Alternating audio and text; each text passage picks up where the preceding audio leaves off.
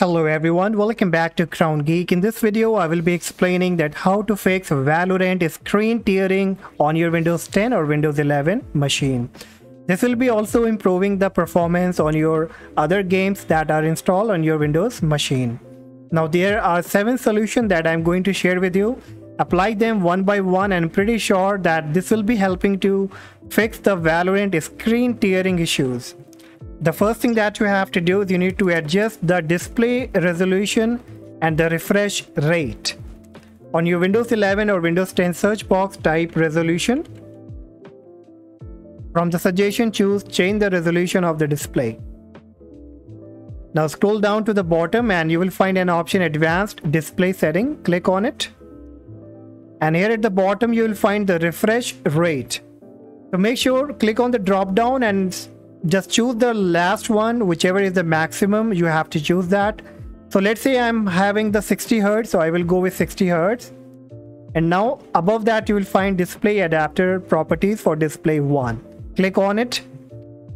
The properties will be coming up. Here you will see an option list all modes. Click on it.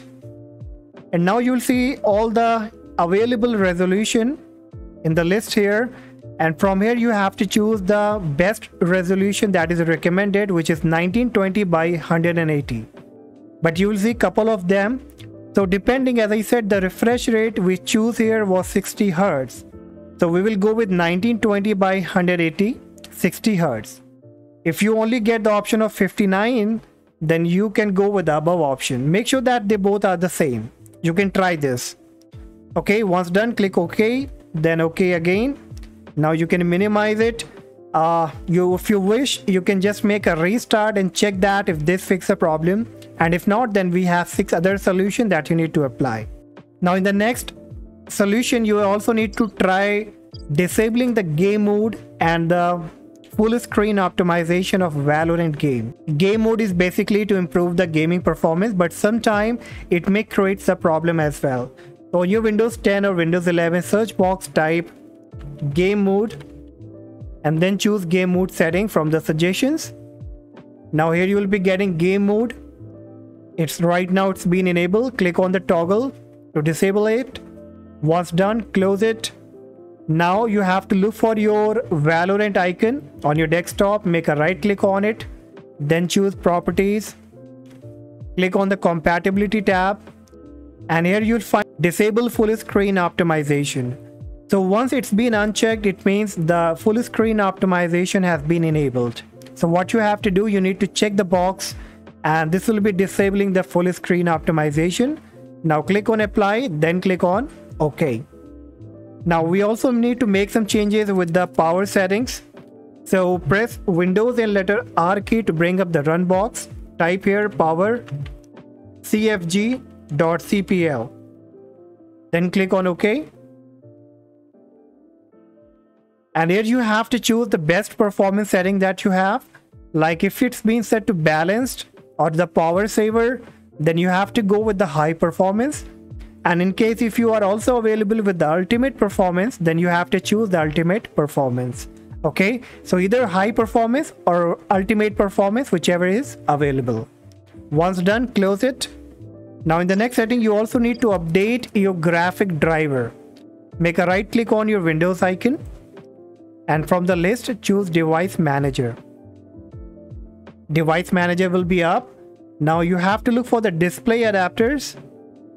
And below that, you will see your display graphic card. Make a right click on it and choose Update Driver. Then click Search automatically for drivers.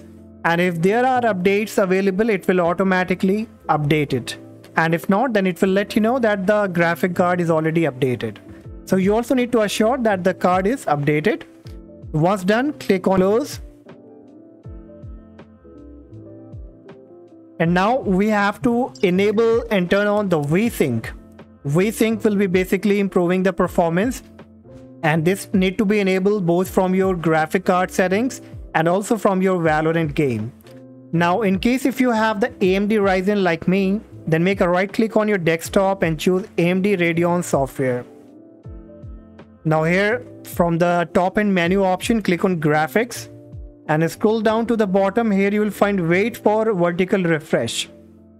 So right now I have made some changes and it's not displayed in my case, but if you get this option, then you have to click on the drop down and choose to enable or turn on. Okay, so you have to enable this wait for vertical refresh, and once it's been done you can close it. Now in case if you're using the Nvidia or any other graphic card, then you can look into Google that how you have to turn on the VSync on that graphic card. It's easy, you can quickly do that. Okay, once you are done, then finally we have to apply some optimized Valorant settings. So open your Valorant game. On the right hand top you will see the settings option. Click on the setting gear option, then choose settings. Now first you will come to the general section. Now I have already made the optimized settings. You have to choose the same. You can take a screenshot and then you can keep the same setting that I have right now. The resolution we kept for 60 Hz, that was 1920 by 180. So this will be kept to this resolution. The monitor will be the same.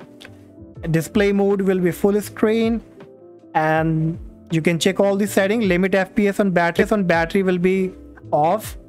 Limit FPS in menus will be on. Limit FPS in background will be on. Limit FPS always will be disabled. You can take a screenshot. Now come to the graphic quality, and now you have to keep these settings. Material quality to low, texture to mid, detail quality to low, UI quality will be mid, vignette and the VSync. Now we also need to enable the VSync from here, so I will choose the on option from here.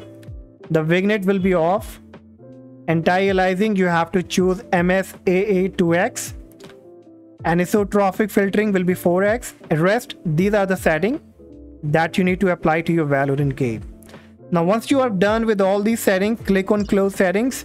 Now restart your PC. I'm pretty sure that this will be helping you to fix the Valorant screen tearing issues on your PC and your laptop.